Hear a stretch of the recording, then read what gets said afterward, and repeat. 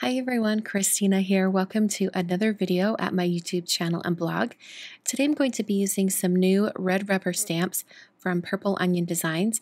This is from the line of stamps from Stacey Yacula. I think that's how you say her name. And I'm going to be using two of these, and in fact I'm cutting this first one in half so that I can use the corner separately. That is the Floral Corners stamp set, and I'm also going to be using the Floral Spray stamp set. The Wreath and the Bunny are also available, but I won't be using those today. So I have some white envelopes here, and I'm going to be stamping on them. And then I also have my Fiskars compact stamp press that I've applied some Tack N Peel on. And the last time I used some of these unmounted stamps, I showed you guys how I put the Tack N Peel on the stamp press, and I just kept it like that. I made sure to leave that clear sheet on top to protect it, and months later, when I come back to use some more unmounted stamps, it's perfect. It works great. I'm able to stick the stamps to my stamp press and then stamp them on my project. In this case, I'm stamping onto a Neenah Classic Crest Solar White envelope. These are sold by Studio Katya. There's also a couple of other places online where you can purchase them, so I'll link to those down below. So I'm taking that floral spray and I've stamped it on the bottom of the envelope. And then I'm going to take the first corner stamp, and I'm making sure that I'm using the grid on my stamp press in order to get that lined up. Since I can't see through the stamp to see where it's going, I'm relying on some precision mounting to make it so that I get a nice corner here. So I'm lining up the grid on my compact stamp press over the top of my envelope and making sure that I get that corner on there just perfectly. I did the same thing for the other corner. I made sure it was lined up with that grid on the compact stamp press, and then I used the same grid to help me get this position just right for the other corner. And the ink I'm using today for all of my stamping is Versafine Onyx Black ink, and I'm going to do some colored pencils. So I got a little ink on my stamp press when I was moving things around, and I got it on my envelope. So I used a Tombow Mono Sand Eraser just to erase some of that. It does take away a little bit of the surface of the paper, so you have to be careful with it, but it did clean it up quite a bit.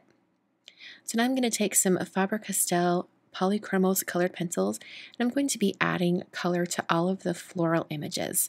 Now I'm going to be coloring this for a long time. I think I had 30 minutes of video footage of just coloring. So I'm going to speed this up and turn on some music so you can see the full coloring process, but I don't want to make you watch it in real time because it took quite a bit of time. So I'll catch you after all of the coloring is complete.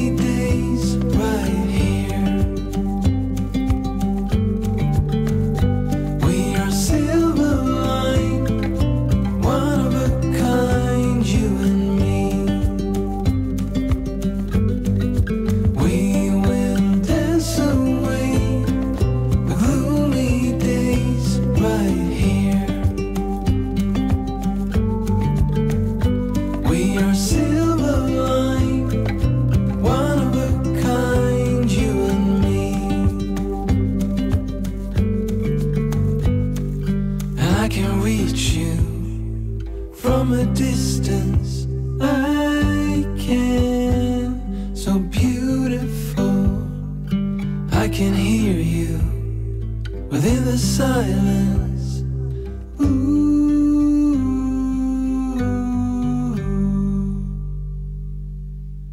So basically all of the coloring is complete. I used similar color palettes on both envelopes, and I really love how they turned out. Some nice spring and summer colored flowers. They look really beautiful. So in order to finish these envelopes, I'm going to do some calligraphy, and I'm drawing on some guidelines with a T-square ruler and a pencil just to help me while I write on these envelopes.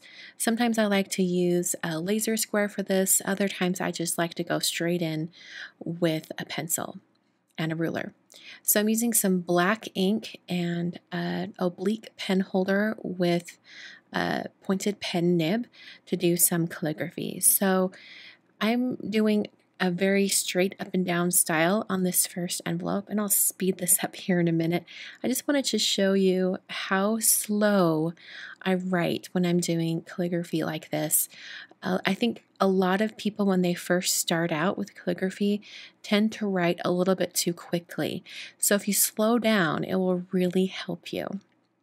I also wanted to mention that the two mailing addresses that I'm using today on these envelopes are with permission. I have permission from both people, so thank you so much to both of you. And a lot of you have been asking how you can get on my mailing list.